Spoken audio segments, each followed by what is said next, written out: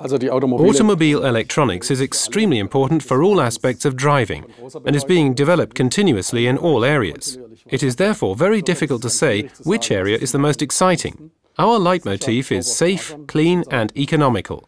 We're making strong and continuous progress everywhere. We will present components at Electronica just like we've already exhibited our products at other trade fairs.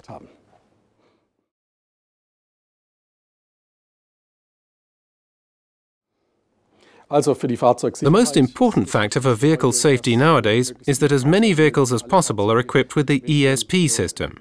This is a very effective measure in preventing road casualties and traffic accidents. However, there are still many countries and vehicles where ESP is not fitted. We are expecting a further increase in market penetration in this case. Of course, the technology is also being continuously improved and is being supplemented by other systems in the area of driver assistance. For example, we use radar and video technology to help drivers drive better and make fewer mistakes. We warn them and protect them against making wrong decisions.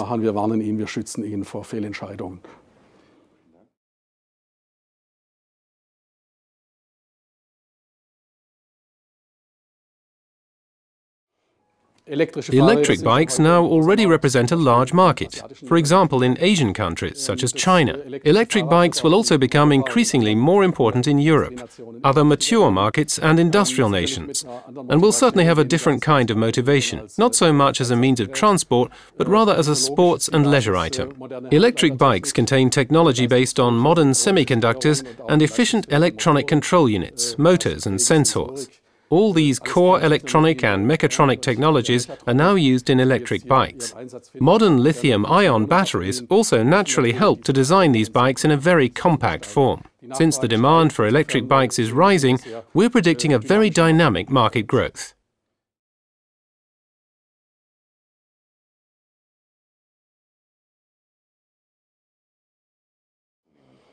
Electric and electronic components now have a value share of around 40% in motor vehicles. This proportion will naturally increase substantially as driving becomes more electrified. I do not want to mention any percentages at present. However, it's obvious that suitable power electronics are needed in a high-powered electric machine. There will be batteries which show the energy reserve and are managed electronically. This means that we can expect continuously increasing levels of equipment with electronic systems in future.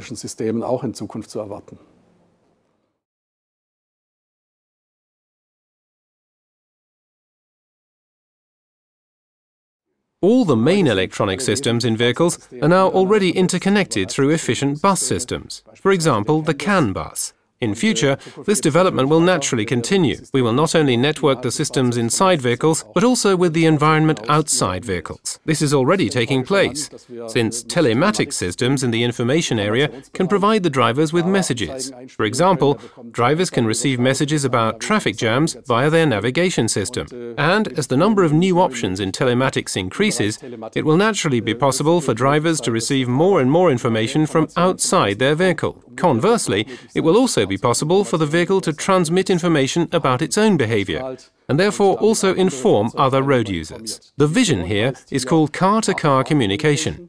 In technical terms, it's almost within the realms of possibility. All the participants in the industry are working flat out on the contents to turn this vision into reality. The objective here is also to achieve accident-free driving. Although this is still some way off in the future, electronics will provide us with a very large number of opportunities in this case in the years to come.